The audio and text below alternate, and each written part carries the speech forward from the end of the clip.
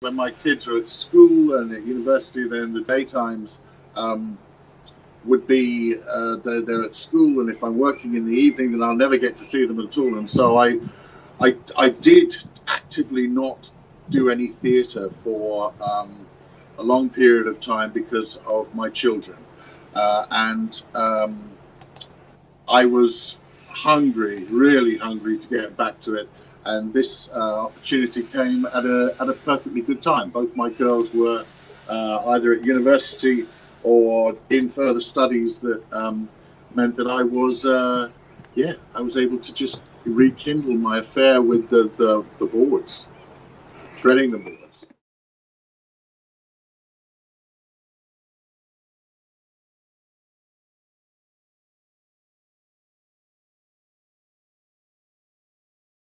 I was originally, they asked for me in the very original lineup for the show, but I was working, so I couldn't do it. And it would have been interesting for me to have come in at the very beginning of it, because I then had the double-edged sword of joining a show that was already running, and some of the members were still going to be in it. And so I worried about there not being quite so much leeway for my interpretation. But when we started rehearsing with Tim Hoare, who is the assistant director, who is a wonderful, and is going to be incredibly big director, he let us find our own weight of the thing. And I was loath to be too led by the production that was already on. It's very difficult. You go and see something and then you are going to fit into it. It might make you lose some of the things that you would have found yourself. And so I went to see the play once before I decided that I wanted to do it. And I was it was quite important to me that I didn't take away a template that I was to work on. So I watched it with half my eyes, going, right, okay, again. I saw things that I thought didn't work, and I saw things that did work, but I didn't want to see it again. I didn't want to get even the positioning exactly right. I wanted to feel what felt natural during rehearsals, and that happened. And then, whilst we were rehearsing, then Sam came in, but then Sam's new wife was heavily pregnant and about to give birth, and he went off to go and deal with that. So we were left with this beautiful, warm cuddle of a world that we had evolved, and it was slightly, only slightly, at odds with maybe what Sam had signed off on all that time ago. But when they came and saw it, and when we did the dress rehearsal, Sam was there, and the writer was there, and Jez was absolutely was totally taken with some of the new colours that he'd seen. But this is a committee, and you know, there's Sam and there's Jez, and then there's Sonia Friedman, the producers, and yada yada yada yada, and there's a whole host of things that come to bear on that. What you need to do is you need to get some of the things that might be at slight odds with what their first ideas were. You need to try and make it work. It's like when you turn up for a film part, you're sort of taking with you something that you've prepared to try and make them see it your way. And you hope that then they will go, actually, that was quite a nice thing. We might actually change the shot now because of that. So you throw them with your stuff, and you hope that some of your little things that you know that are effective for you as an actor and also for the part will stick. There were some people who were still on the book. There were some people who weren't, and there were some people who were in the original cast. And so and sometimes there was a stage manager standing in for one of the actors who's still in the play, but they were doing a matinee and they couldn't be there for the rehearsal. And there were several bits of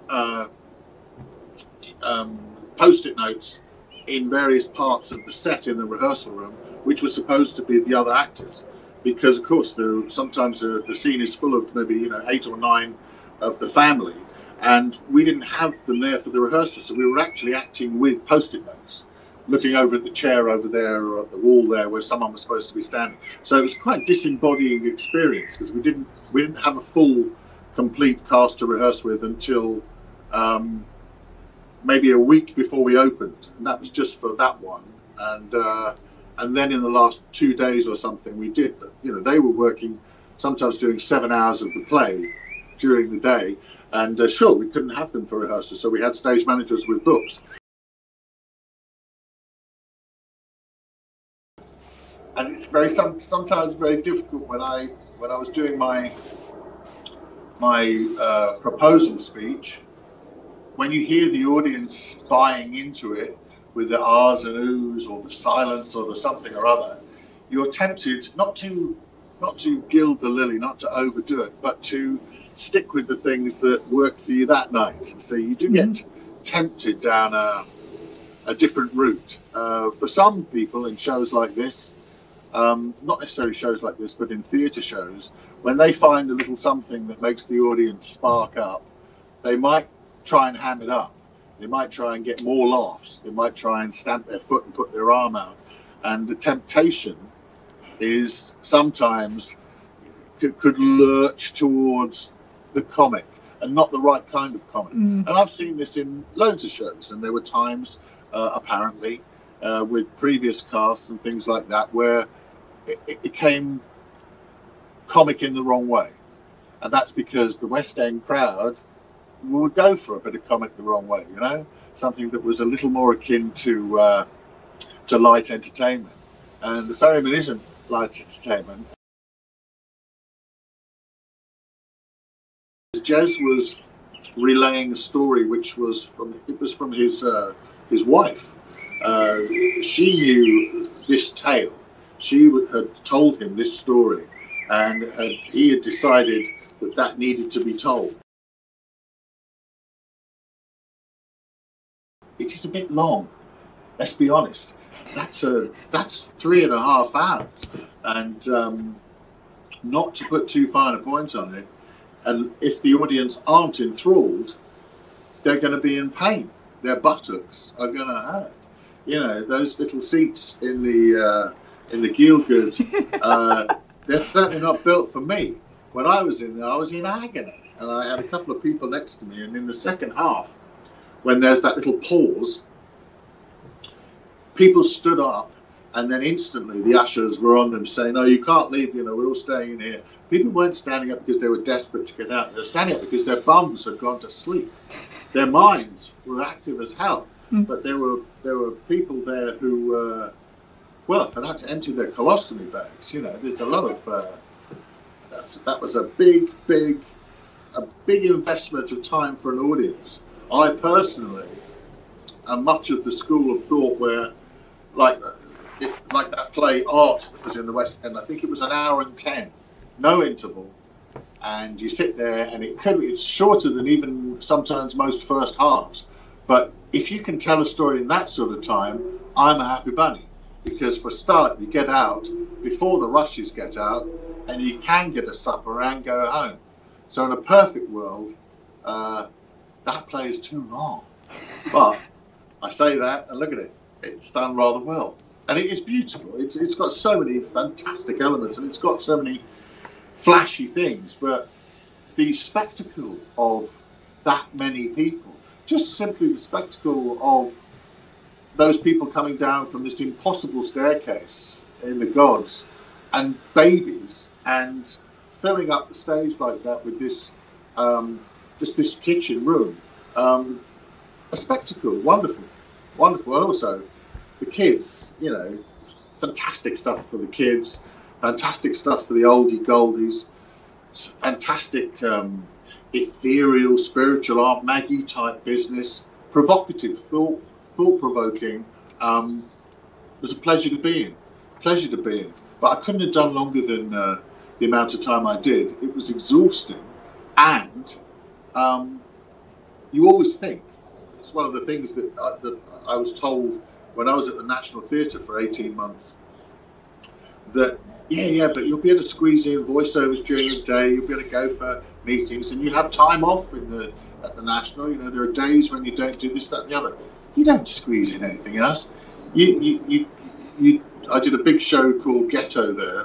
That was another long one, and it was a very long, serious one. And you think that, you know, you haven't got a massive part in it, but you're in it. Everyone's in it for the whole way through, and you think that you will go home and then you can rest, and then you can go out and, you know, mow the lawn, fix your garden up, do bits and bobs, and then go into work. Whereas you actually find yourself, surprisingly, lying in bed like a starfish until the last possible minute, thinking, well, I guess I've got to go in now. And then you go in a bit early, you dicker about with this, that, and the other, but your whole day contracts around it, because it's all about that. It's all about that.